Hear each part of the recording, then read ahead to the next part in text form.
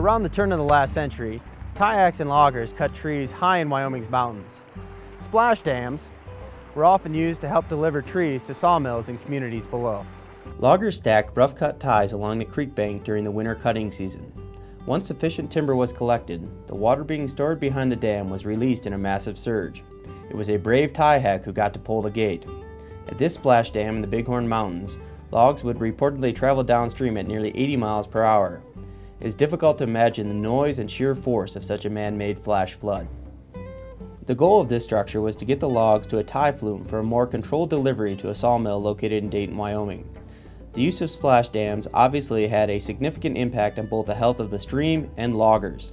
So as transportation infrastructure improved, splash dams disappeared from the mountains.